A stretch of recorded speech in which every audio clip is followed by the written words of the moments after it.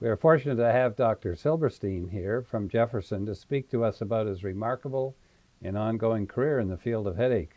Welcome, Steve. Thank you. Thanks for coming along and doing this interview for the American Headache Society.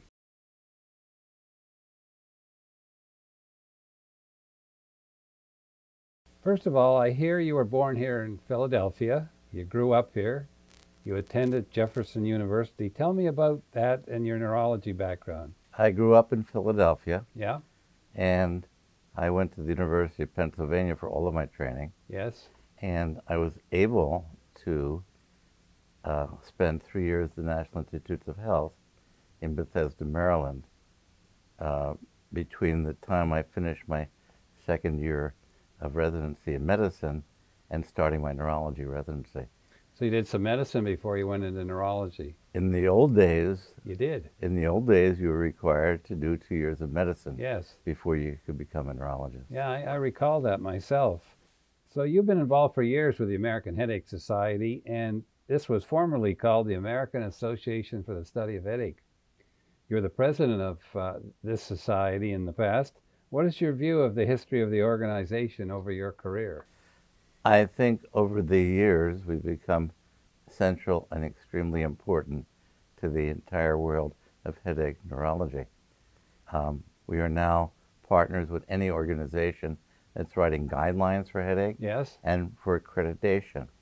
So now these are people look to us for guidance in the world of headache. Yeah, and I'm on the education chair of the International Headache Society, and there's no question the American Headache Society is a leader in education and scientific work throughout the world. Your talks are of great interest. You deliver knowledge about headache and related disorders in a straightforward and very frank manner. It's obvious that you have enjoyed your career and have had remarkable contributions. Tell us about your trajectory in the headache field. It's a long story. I was at the National Institutes of Health doing basic research. Mm-hmm. And our Sunday night dates, I used to go to the lab and kill rats. And yeah. I was looking at in vitro models of reinnervation.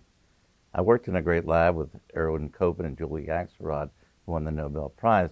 But my wife made the observation, the only day of the week I came home happy is when I went to a free clinic and saw patients. Oh. So it's fairly obvious to me that I love science, that I got greater pleasure out of taking care of patients. And then when I finished my residency, I went into general neurological practice. Mm-hmm. And while in general neurological practice, I found a need to take care of patients in the city for whom nobody else could take care of them. There was nobody else in the city I could refer a headache patient to. So you took this on as something you liked to do and became very good at it. Well, basically, in part, my wife pushed me into it. Yeah. Because she was working for a company and couldn't find anybody to speak for headache, and I went and spoke for her. And actually, that article was published in the Old Green Journal. We could call her the good wife. That's the good wife, is exactly correct. And then from there, it went, and what another boost in the career was about the time I was getting started, the age of the triptans began, and mm-hmm. that required more sites to do clinical trials. And that's how we got involved in clinical research. And then by accident, I became the editor of Wolf's Headache while in private practice. And then a number of years later, the opportunity came to move lock, stock, and barrel to Thomas Jefferson University, which gave us the opportunity to do more things academic. So we started. I understood you spent maybe time as a student or resident a little bit at Queen Square in London. Oh, yeah. And did you meet McDonald Oh, Critchley yeah. and Tell you the people stories. like that? When I was a medicine resident, yes, I convinced the Department of Medicine to let me spend time doing neurology. Mm-hmm. And then I convinced the Department of Neurology to let me spend 3 months at Queen Square in London.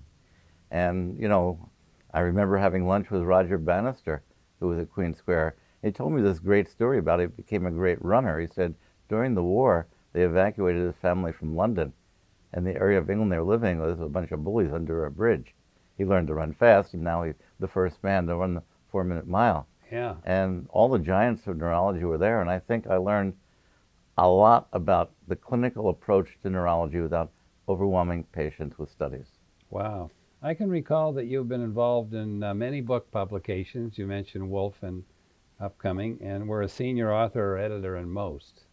Tell me about the process of creating books for neurology and headache, and the most important thing about using books in this century. Will they be replaced? I think books will never be replaced. I think whether they're online or whether they're actually on paper will be an issue in the future.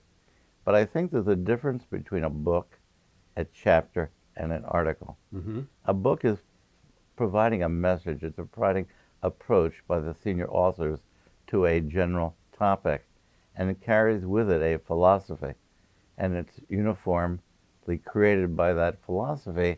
And what it does, it provides somebody entering the field or even the field an update for what the thinking was at the time the book was written. You know, it's very interesting because now they have these online books. You can Correct. download most of the books that you've written, and it's kind of fun because you can highlight a word, it'll take you to the internet, you can look up what Correct. it means. And so books, despite being on the internet, are still going to be extremely important for the future of doctors and headache specialists. I think there's nothing like a good book, whether it's a novel or something in medicine, and whether it's you prefer something online, something on your Kindle, or something you can actually hold in your hands, is probably a preference and depends on how old you are. Yeah. Yeah, well, us bibliophiles are getting a little bit older by the day. Tell me, you've described many clinical entities with yourself and colleagues, and you expanded our knowledge of headache throughout your career. You also are a major contributor to guidelines, including AHS, AAN, and beyond. Can you discuss the importance of guideline development for us so that the audience or future generations can maybe understand the concept behind it? Sure. I think one of the problems we have is there are a lot of different papers saying different things about different drugs. How is a physician going to go to one source to tell you and give you evidence about how safe and effective they are? And what all a guideline does is look at the literature on a particular drug or treatment, looks at the quality of the evidence, analyzes it, and tabulates it for you. So you can tell instantly whether the drug you're using is used based on well-designed clinical trials or anecdotally. And that's important because, one, it'll get you better insurance coverage, but more important, you know it's safe and effective for your patients. But the old adage is the absence of evidence does not prove that it doesn't work. But at least if you look at drugs in a class, you can get an idea of what other drugs in the class might work for you. How do you instruct your fellows and residents to use guidelines in a setting where the patient doesn't typically fall into the guideline box, and therefore they have to sort of translate it from the group data to the individual? I think what the guidelines will tell you is the following. In a well-controlled population, does the drug work? And a large number of patients is if it's safe. So based on the safety and the effectiveness in that population, we then take and try to translate that information into our individual patients. It's not a guideline is basically, it's something to guide you to patient care. It's not authoritarian. It's more something that prods you along and helps you make better decisions. You've also done a lot with clinical and therapeutic approaches to headache, and including a modification of the famous Raskin protocol. I think you did this locally, and the consensus statement on chronic headache diagnosis and treatments. Can you enlighten us about this protocol, this famous DHE protocol, and how it was used and continues to be used today and maybe in the future? Despite the fact we have new medications that act similar, like triptans and now the monoclonal antibodies, DHE still seems to have an important role to play in the management of headache patients. It does. And I think people want pure drugs with limited side effects, with specific targets. And I think there's sometimes advantage to use a medication that has multiple means of action. Very simplistically, it's rare to get medication overuse or rebound headache with DHE compared to triptans. The recurrence rate is lower. So if you have a patient who's taking lots of medicine, is overusing them, how do you break the cycle? And one of the mainstays of treatment has been the use of giving repetitive intravenous DHE for 3 or 4 days. And we've actually published the first long series of hundreds of patients showing remarkably good outcomes from the modification of the Raskin protocol. Do you continue on its use after the 3 or 4 days? Do you give a occasional dose, or? Depends on the patient. Yes. We might taper it down. And we used to be able to give a lot more DHE to the patients afterwards, but because of the fact that it's become prohibitively expensive, we're actually anxiously awaiting the arrival of cheaper nasal formulations of DHE. It looks like down the line there may be other options as well. I agree with you 100%. And if you look at it, we're in error where we're continuing to take the basic knowledge we've had for years and converting that basic knowledge and information into new therapeutics. Okay. I'm going to go to cluster headache. I know that migraine takes over basically what we do almost every day, and the variations on it. But cluster is unique. In my career, and in yours as well, it's remarkable and can be extremely difficult to treat. I used to tell the residents it was the pulmonary edema of the headache field. The real therapeutic options that are available to get the patient, individual patient, through such an episode, chronic or relapsing or acute, can be rather difficult for the clinician and even more difficult for the patient. I'm sure you've seen your share of these unique cases in your practice. Any comments on this group of disorders called TACs, or trigeminal autonomic cephalalgias? Are we trying to split it up too much? Should we just say they're mainly cluster with little variations? I think the advantage of looking at this variation is the fact that one may blend into the other. You have cluster headache where the attacks are an hour to an hour and a half. Then you have paroxysmal disorders like hemicrania, where the attacks are shorter, and they go from down to sanct and suna.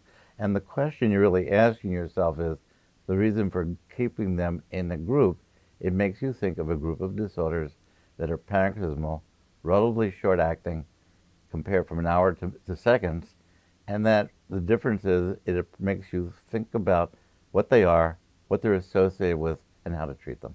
Yeah, well, that's interesting. I used to tease the residents, say that there were tics, tacs, and toes. For the tics would be the neuralgias, the tacs would be the cluster-like headaches, and the toes I made up trigeminally originating events and called that migraine.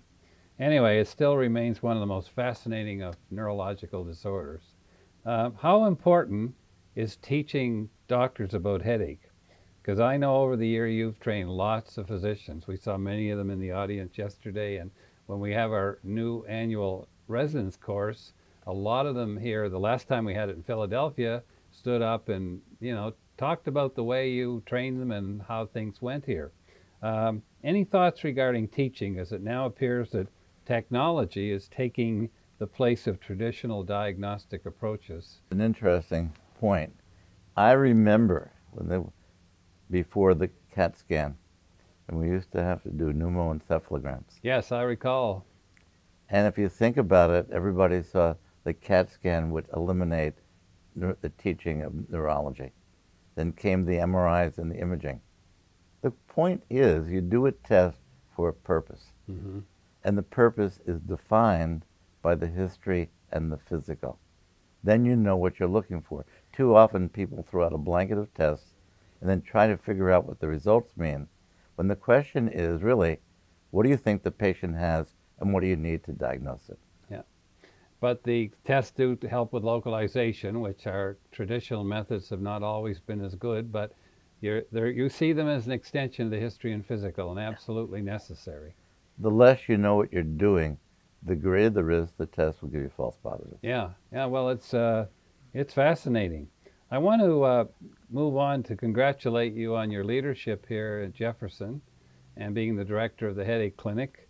What is your view on headache clinic centers versus practice, maybe by an individual neurologist? Because a lot of people in this country and around the world are treated by their family doctor, a neurologist who has an interest in headache, or maybe even a headache specialist who works almost on their own. Now in America, of course, we're seeing large headache centers develop. You have probably one of the biggest ones in the world. And what's your view on how we should translate the kind of knowledge we get at our meetings and clinical things into helping out the headache patient at the interface, they call it now?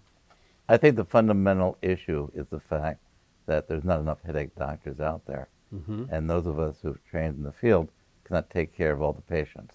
Mm-hmm. There has to be a mechanism where there's a standardized approach for both doctors and patients to get the auxiliary help that even headache centers, individual physicians don't have available to them. To create a site where they can learn about diagnosis, about treatment, if they're getting a drug from the doctor, and perhaps even a call center that can be used for everybody for 24/7 care, who could then contact the physician. What's the most important thing you tell residents if you think they show some interest in headache? Because I see that you've been able to select residents or encourage people to go into the field where, you know, in the old days they might have gone into stroke or multiple sclerosis or movement disorders. What sort of things do you say to them that brings them around to this most interesting of all neurological fields? I was in general neurological practice. Yeah. And I tell them, if you're a stroke doctor, you got fun, and the rest of it's rehab. If it's a brain tumor, you watch your patients die, and that broke my heart. If it's multiple sclerosis, you watch them slowly deteriorate, and I never forget making house calls to a patient with ALS and watching them go under. This perhaps, only except for perhaps epilepsy, is one of the few neurological disorders which are disabling, which can be controlled, and in the name of what my patients tell me, we give them their life back. Yeah, well, there are some new things coming out for stroke. They're pretty drastic, some of them, and they have to be applied quickly without a lot of time to reflect. And there are some treatments for multiple sclerosis. But by and large, headache is a field where you can actually help people and restore them to some sense of normality. That is correct. Okay. So finally, in the past 30 years, we've seen remarkable advances in the field of headache medicine. Any thoughts on the future trajectories of therapies in the field?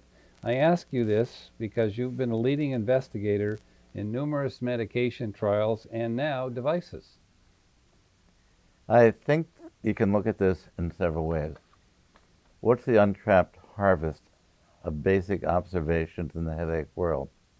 There's another neuropeptide called PACAP, which may be a target if the right antibody targeting it is developed. The other thing is cannabinoids.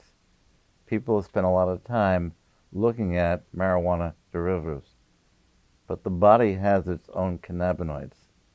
And if we could modify them and enhance the body's own endocannabinoids, it would enable us to do what the cannabinoids do without the side effects. They're anti-inflammatory, they're anti-nociceptive. So the question is going to be, can we target the enzymes that break down endogenous endocannabinoids? And what about devices? There's so many devices out there. They seem to help some people, but I don't know anything at all in the headache world that works 100% of the time. for sure. And with devices, most of them have different mechanisms. Yes. So I think we now have a non-drug alternative as an adjunct or alone in patients. And the fundamental problem is getting them paid for.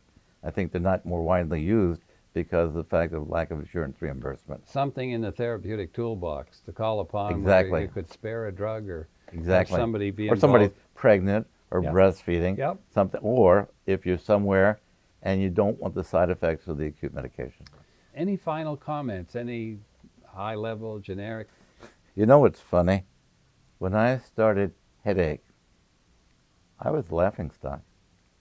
People used to say, "You do headache?" You'll recall on a trip that we had to the Japanese Headache Society once, the International Congress, a few of us, Dr. Lipton, yourself, Dr. Dodick, and myself, went down to Nara. Right. And the lady who was the guide said, "Well, what are you here for?" And we said, "We're at a headache meeting," and she laughed. I don't think anybody's laughing anymore. No. Huh? No.